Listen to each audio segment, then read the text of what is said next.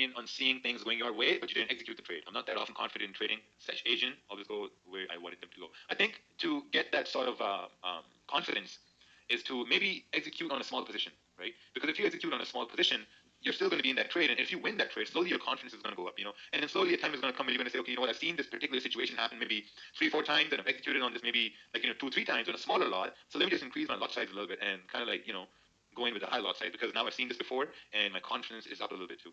So that's what I would do. Like if I was new and I was trying to get some sort of confidence in executing.